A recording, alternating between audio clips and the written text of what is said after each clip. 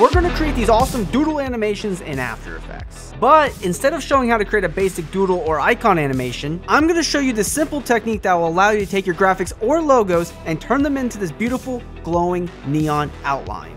The first thing we must do is get our hands on an icon. So import your logo or graphic. But here's a pro tip, you can get free vector objects and icons like this on freepik.com, and you can import those into After Effects or Illustrator. However, I'm just going to assume you're working with a PNG, so select your layer and go to Auto Trace. Pause and copy my settings and click OK. So there's a few different directions we can go in here, but go ahead and apply the saber effect. If you're new to After Effects or been hiding under a rock, this is a free plugin which I'll link below. The first thing to do is set the core type to layer mask and set the glow intensity to 15. And now we can see our outline, and this is a great opportunity to remove any unwanted mask. Though for this tutorial, I'm going to keep all the mask I'm currently using. Let's go to end offset and lower it. Then we can alt click the stopwatch for mask evolution and add the expression time asterisk 100. And whatever you do, don't forget about the flicker settings.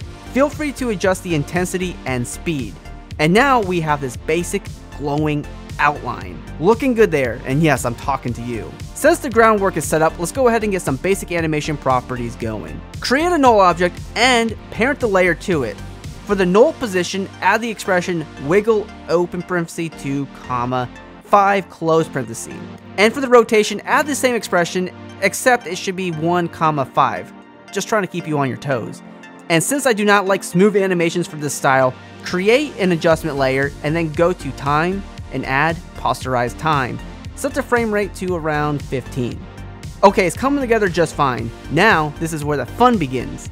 From here, you can add in more icons by copying and pasting the saber effect to new layers and create something like this, or you can stay tuned and create this multicolor glowing outline. To do this, go back to Customize Core and set the end offset to 27%. Then open render settings and set it to transparent. Now duplicate the layer and set the start to 33% and the end offset to 64%. The question is, am I randomly making these numbers up? Absolutely. But duplicate one more time and set the start to 70% and the end to 95%. Is my math perfect? No, but at least you have this segmented animation, which now allows us to change the color of each saber layer just like this. And I also recommend setting the blend mode of each layer to screen.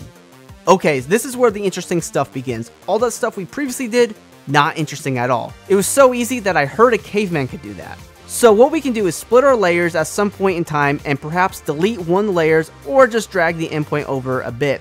You can also delete a few masks if you want, but ultimately I'm going to go into time-lapse mode and create this unique combination of glows. This way your object will stay interesting, like this technique I raved about. But that's how you can mix up your outline and create a cool logo, icon, or doodle animation. Now, I won't leave you here as I'll show you how to create this cool floor reflection and the final scene.